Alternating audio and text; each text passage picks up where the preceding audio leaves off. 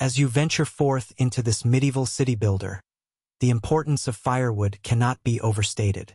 While it may seem insignificant at first, its critical role in keeping your citizens warm and fueling various industrial structures makes it an essential stockpile, especially during the harsh winter months. In Manor Lords, the game doesn't explicitly explain how to acquire firewood, leaving many players perplexed about its gathering.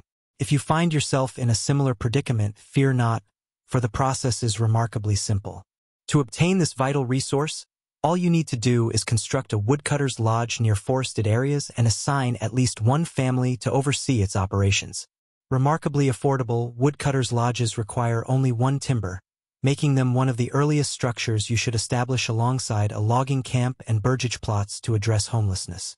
You can locate the woodcutter's lodge in the Gathering tab of the construction menu.